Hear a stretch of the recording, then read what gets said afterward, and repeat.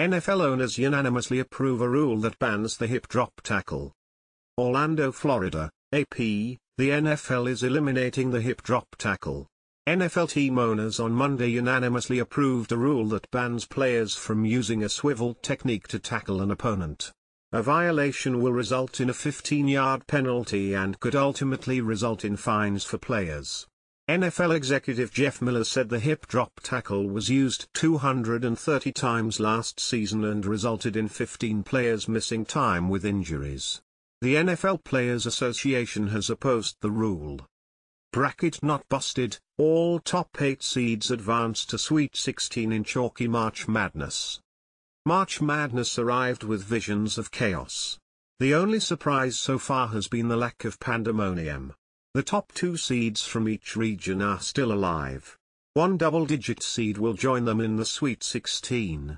Top seeds UConn, North Carolina, Houston and Purdue advanced. So did number 2 seeds Arizona, Tennessee, Marquette and Iowa State also advanced.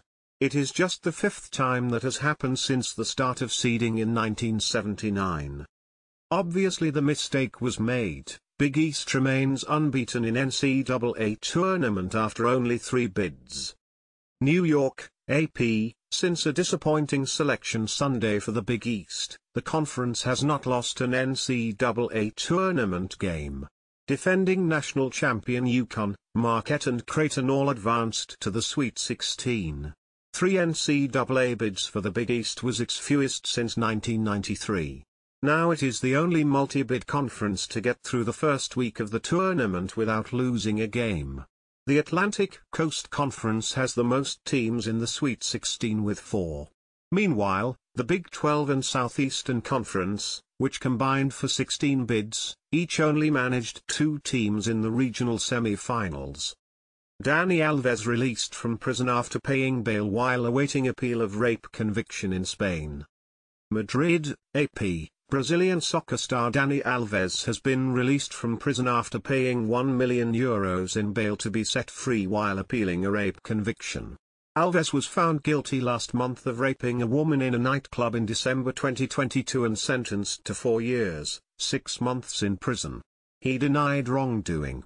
The 40-year-old Alves had spent the last 14 months in the Brians 2 prison located 45 minutes from Barcelona.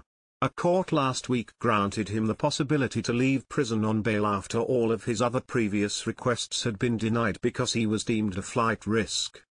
China releases South Korean soccer star after a nearly 1-year detention over bribery suspicions. Seoul, South Korea, AP, a star South Korean soccer player who was detained and investigated in China for nearly a year over bribery allegations has been released and returned home. Seoul's foreign ministry is giving few details. Sun Jun-ho is a former member of the South Korean national team who played professionally in China. He was detained by Chinese authorities at the Shanghai airport in May on suspicion of taking bribes.